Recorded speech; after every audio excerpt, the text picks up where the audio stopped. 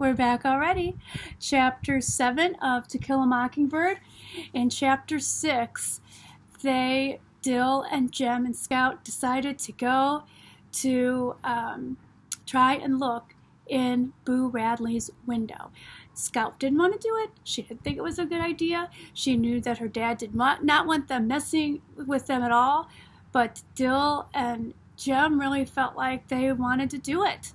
And again, she was called a girl, like it's a bad word. She did go with them, and even though they were trying to be careful, they couldn't look through the window that had the shutter. They tried to go to the back of the house and look in, but Mr. Nathan Radley, who is Boo Radley's brother, heard them, came out with a shotgun, and shot in the air to scare off whoever it was.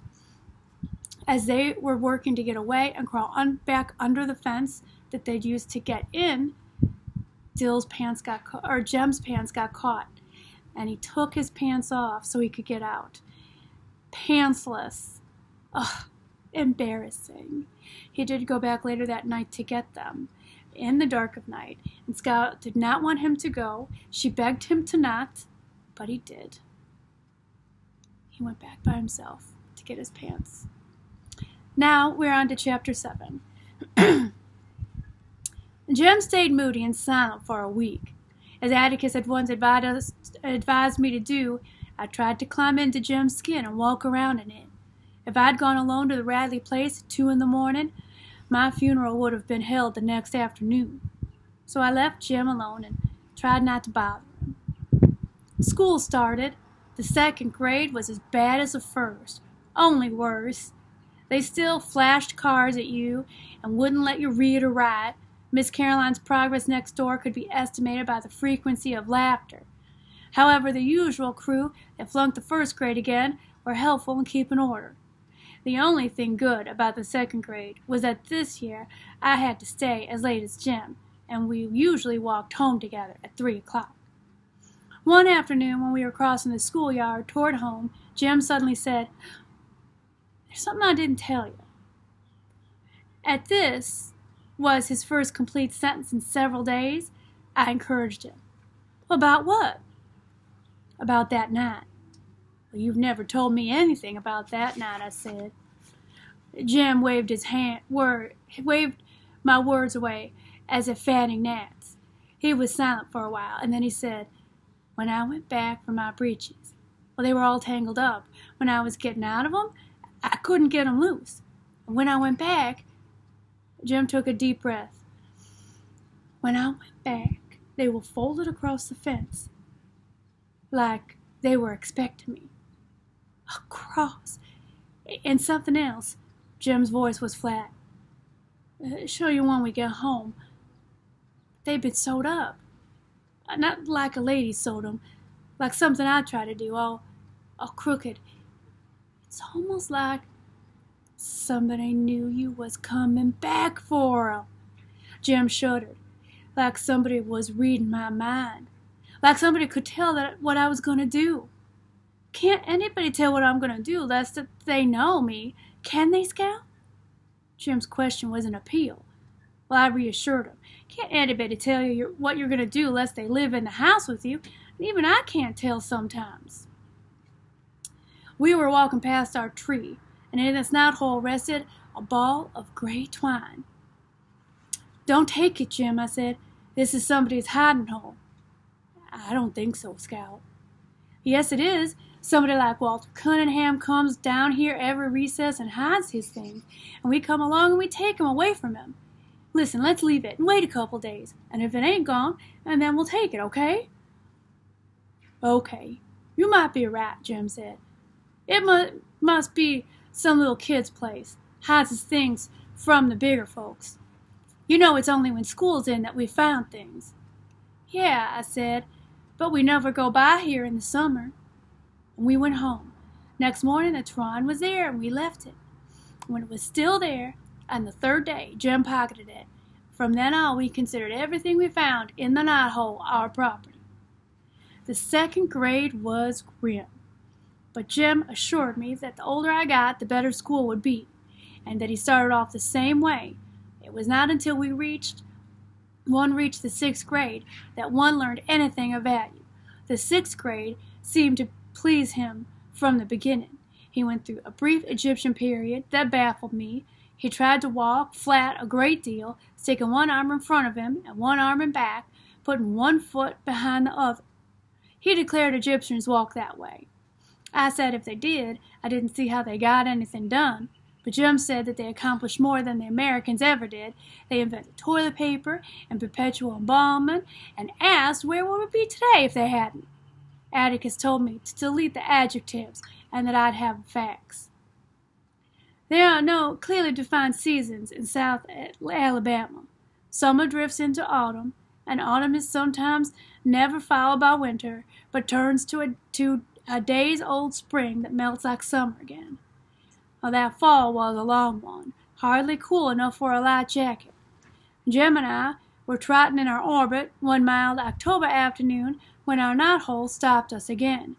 Something white was inside this time. Jim let me do the honors.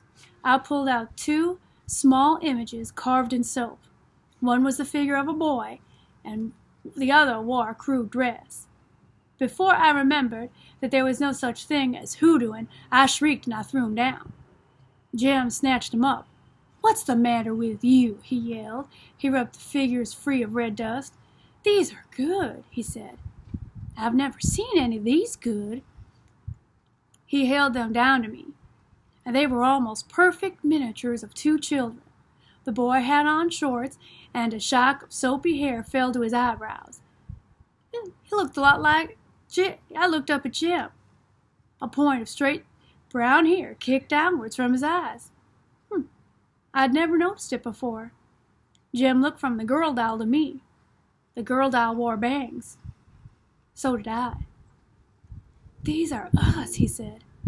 "Who did 'em, you reckon?" "Who do we know around here who whittles?" he asked. "Mr. Avery." "Mr. Avery just does like this.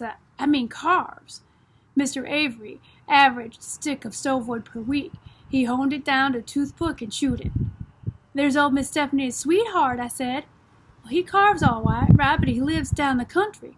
When would he ever pay any attention to us? Maybe he sits on the porch and looks at us instead of Miss Stephanie. If I was him, I would."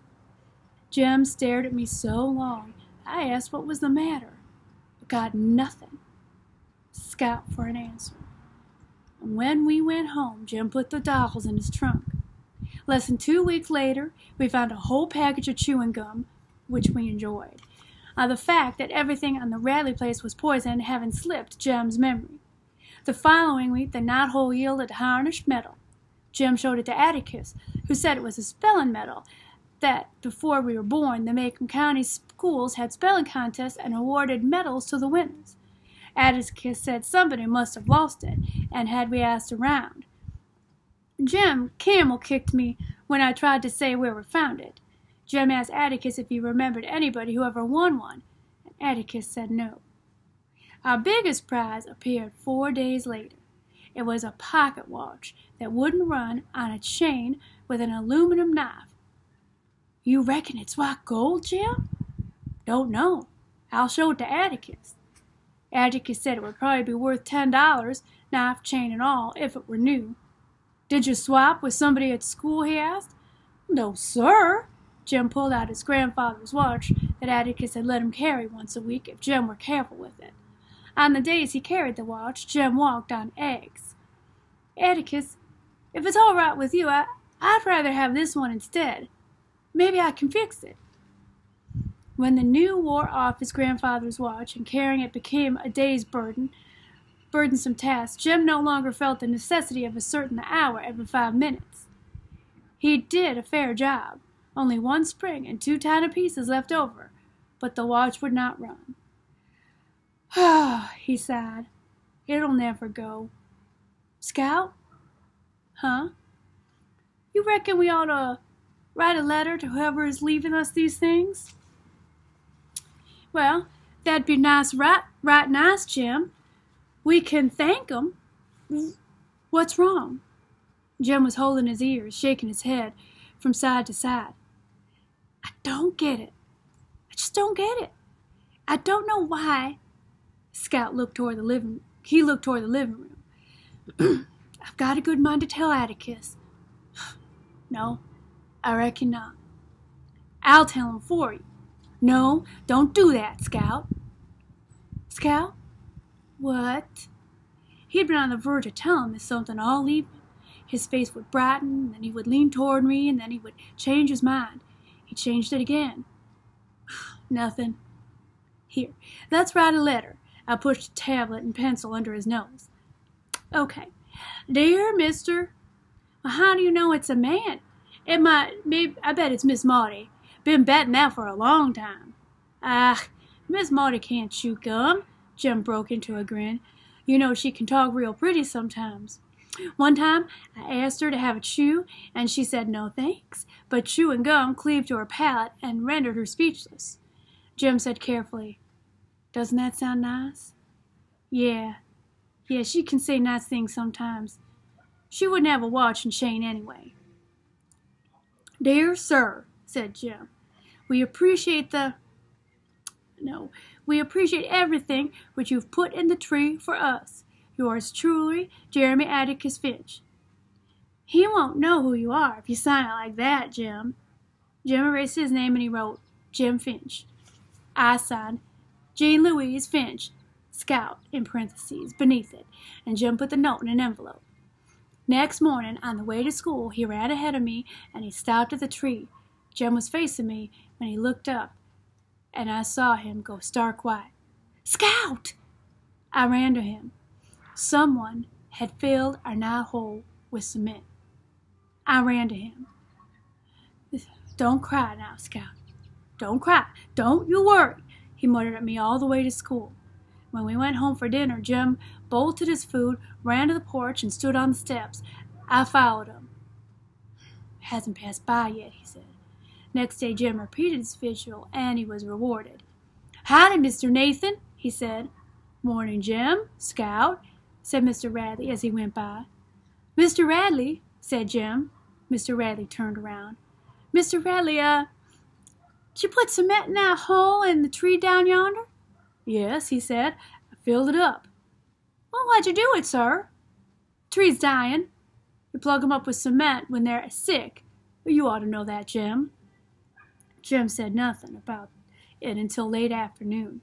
When we passed the tree, he gave it a meditative pat on the cement, and he remained deep in thought.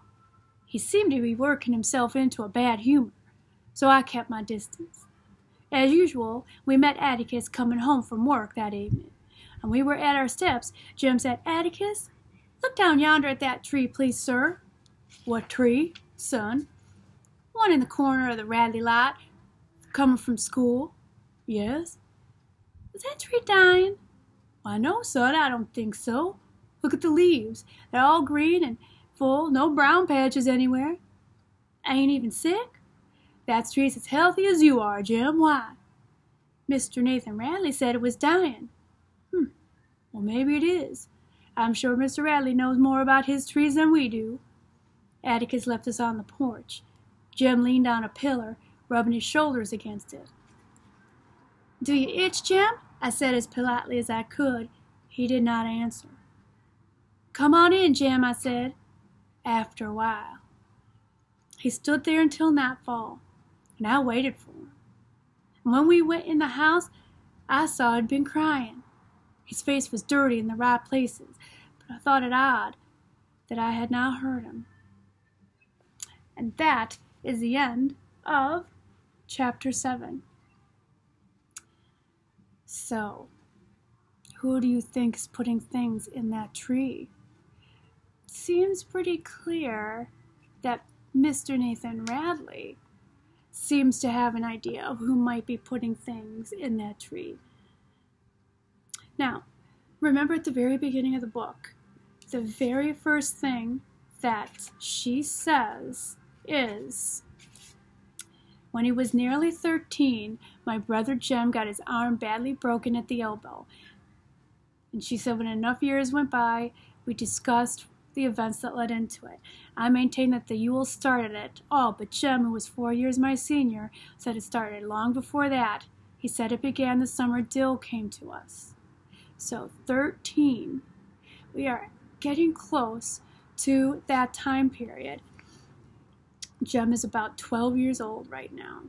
And he broke his arm. Broke it pretty badly that it bent all weird. And Scout says she thinks it's because of the Yules. We've only met that one Beerus Yule in first grade, so there's a lot that we still have to figure out. But we have learned a lot about the Radleys and about Boo Radley. Real things, not so real things. And if he's the one who's leaving those things in the tree, I mean, he's not leaving bad things. So maybe he's not so bad. And Jem's reaction, maybe he's realizing that maybe this person in that house is not so bad, and they're kind of trying to reach out.